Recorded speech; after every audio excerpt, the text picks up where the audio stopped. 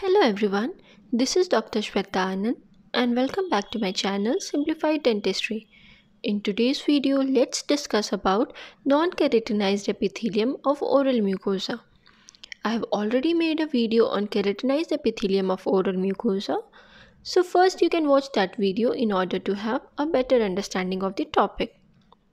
So as I have already mentioned that the keratinized epithelium contains 4 layers and they are stratum basale, that is the basal layer, stratum spinosum, that is spinous layer, stratum granulosum, that is the granular cell layer, and stratum corneum, that is the corneal layer. Whereas the stratification in non-keratinized epithelium is less distinct. There are only 3 layers in the non-keratinized epithelium and these layers are referred to as stratum basale, that is the basal layer, stratum intermedium, that is the intermediate layer, and stratum superficiale, that is the superficial layer. So the basal cells of both types are similar. A single layer of cuboidal cells is evident in both keratinized as well as non-keratinized epithelium. Whereas the cells of stratum intermedium are larger than the cells of the stratum spinosum. The intercellular space is also not obvious or enlarged and hence the cells of the stratum intermedium do not have a prickly appearance. These cells do contain some intermediate keratin filaments, but biochemically they differ from those present in keratinizing epithelia and are sparsely distributed within the cells. The cells of the stratum intermedium are attached by desmosomes and their cell surfaces are more closely applied to each other than that of the spinous cells.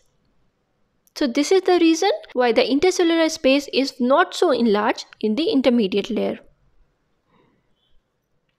Another difference is that in non-keratinized epithelium, there is no stratum granulosum nor there is stratum corneum, although sometimes incomplete or vestigial granules of stratum granulosum may form.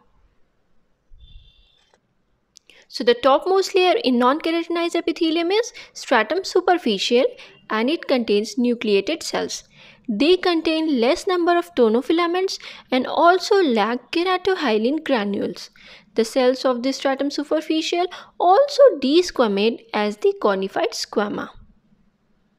So in general, non-keratinizing oral mucosa have higher rates of mitosis than that of the keratinizing oral mucosa.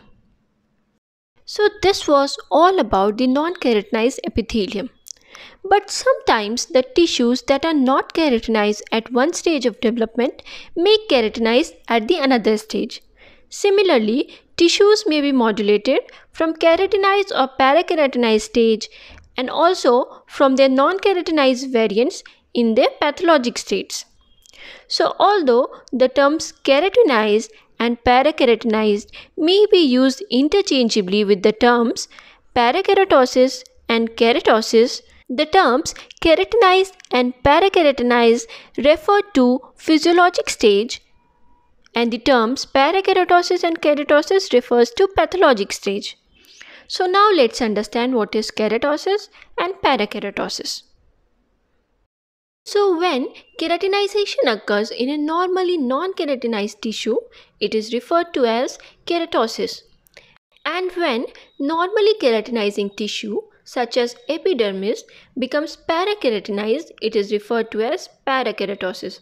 So we can say that parakeratosis is a mode of keratinization characterized by the retention of nuclei in stratum corneum. So that was all about non-keratinizing epithelium of oral mucosa. Thank you for watching the video, and if you want more such contents related to dentistry, then please subscribe to my channel Simplified Dentistry.